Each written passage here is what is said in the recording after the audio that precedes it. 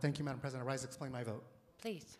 Thank you, Madam President. I also sit on the Senate Judiciary Committee. This is my 5th year serving on that committee, and for the past 5 years, we've been having this exact same conversation over and over and over again in the Senate Judiciary Committee. We have brought forward the fact that we have a constitutional obligation to ensure that the commission reflects the diversity of Arizona's population in the Arizona Constitution in Article 6, Section 36C. And we also have an additional constitutional obligation in Article 4, Part 2, Section 1 for our trial court commissions. We've mentioned that every single year since the first year I've been here, and yet we have seen little to no change whatsoever in the nominees that have been put forward to our Senate committee. We heard a couple of comments earlier that we should be reviewing every nominee to judge them only on paper, or that should be the endeavor, to judge everyone without meeting them, without seeing who they are in terms of where their ethnicity comes from, or what part of the state they come from, but to judge them based on their qualifications on paper. The problem is that we have a system that is set up to ensure that every nominee that appears before us on paper is going to continue the status quo. And that's exactly what we've seen happen. Every nominee that comes through, every packet of information we receive, we can not meet with them whatsoever because we know that at the end of the day, it's likely going to be male, it's likely going to be Anglo, it's likely going to be conservative or a registered Republican. We heard also that we've been nominating independents, and we have. We've put many independents on each of these commissions. But let's look at 2 of the independents we just placed here today. One of them is married to a GOP member's daughter. Another independent has given money to the Republican, another one is a GOP, was a Republican precinct committee person for 4 years, yet registered as an independent, yet also gave contributions to Andy Tobin, to Jonathan Payton, to the LD10 GOP, to the Tucson Republican Women PAC, to Treasurer Dean Martin. This is a pattern, and it's an obvious one, that independents who give to Republican candidates, support Republican causes, support conservative causes, or that lean one way politically are going to be selected. There's not a single independent that we've come forward that does the same for Democratic candidates. So what we have here is a system that is set up so that every nominee we receive is going to continue the status quo. And if you look at who sits on each and every one of these commissions, the status quo is unacceptable. This needs to change. And the only way to change it is to do what we are doing here today right now. We heard another, it's one of my favorite kind of counters to these efforts that we make. We heard a quote from Dr. Martin Luther King, and I want to read the whole quote because it's an interesting one. "I have a dream that my 4 little children will one day live in a nation where they will not be judged by the color of their skin, but by the content of their character." That was Dr. Martin Luther King in his "I Have a Dream" speech. It is a favorite quote that is used by conservative members whenever the issue of race is brought up, whenever the issue of correcting past injustices is brought up, whenever the issue of ensuring that we correct wrongs that our country and our state have done in the past are brought up. This quote is repeated over and over and often. Unfortunately, it is a perversion of what that quote was all about and the context of that quote. If you read the entire "I Have a Dream" speech by Dr. King, he specifically mentioned the injustices that the African Americans had faced and that needed to be remedied, and that could only be remedied by race-conscious measures. When it was used, when this quote was used by Dr. King back in the day, it was a dream that we have a long way to go. It was a dream that we could judge everyone by the content of their character rather than the color of his skin, but we have a long way to go. We had a long way to go back then. We still have a long way to go right now. There's a lot of wrongs that still need to be remedied. There are a lot of structural imbalances that are still in place today that ensure that people of color don't have the representation, don't have their vote, don't have their voice heard. And this is exactly what we are trying to remedy by voting against these nominees here today. We are nowhere close to being in a place where we can simply judge everyone by the content of their character and not the color of their skin, because there are systematic institutions that are in place that ensure that the system does not do that.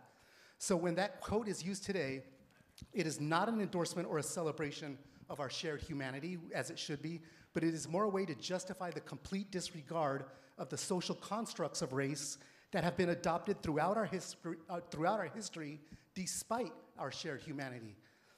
It is a strategy to completely separate the social history and the context in which racism, which is as alive today as it ever was, in the past, and claim that the human social application of the concept of race has no connection to the color we happen to have been born with today. This is it's really a verbal jujitsu that completely ignores the context and history of our nation. It is a political strategy. And whether we want to admit it or not, whether we want to be made uncomfortable by the fact we have these conversations or not, the facts are that race-conscious remedies are necessary and that constitutional requirements to consider diversity when making appointments to commissions, just like the one in our Arizona Constitution, are necessary to address this exact situation we are dealing with here today.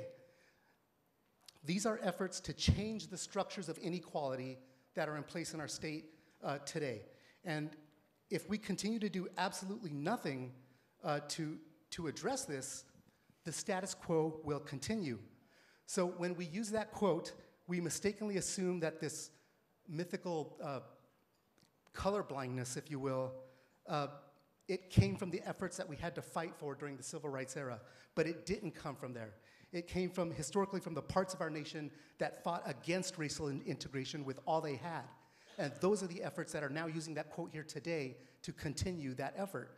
So colorblindness today, it appeals to us because it sounds great. It sounds like an awesome concept.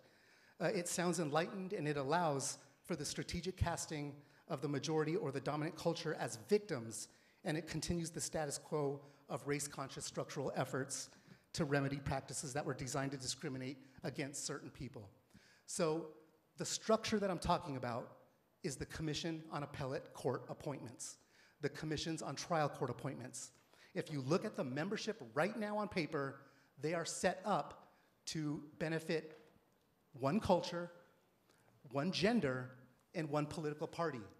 That's not what this was designed to have done, what it was designed to do, and it's exactly what we should all be fighting against. Because as it can swing one way at one time, it can swing the other way at another time. So we should all be considering that these appointments should be fair, they should be diverse, and they should be reflective of everybody in our state.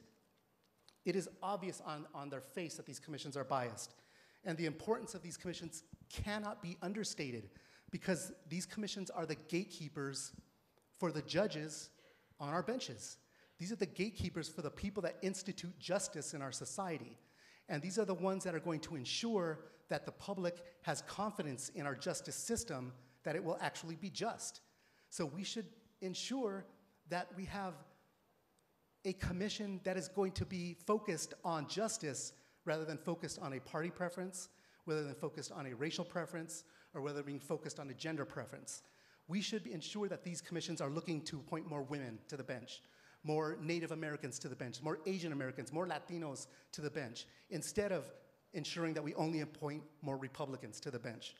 The IRC as well, this commission also selects the members of the Independent Redistricting Commission. And we all know everyone's feelings on the IRC right now. We know that the last go-round, a certain party wasn't happy with it. They felt like they didn't get what they wanted. And because of the makeup that we have in the House right now, where it's 31 to 29, there is a fear that we have to stack these commissions to ensure that doesn't happen again.